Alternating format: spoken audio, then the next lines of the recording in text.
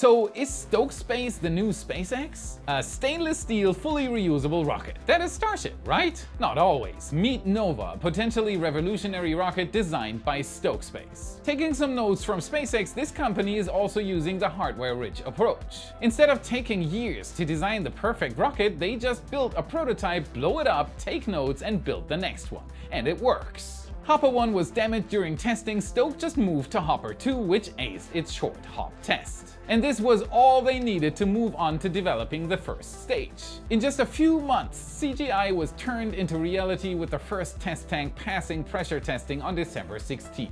This year alone, Stoke Space has been developing like crazy.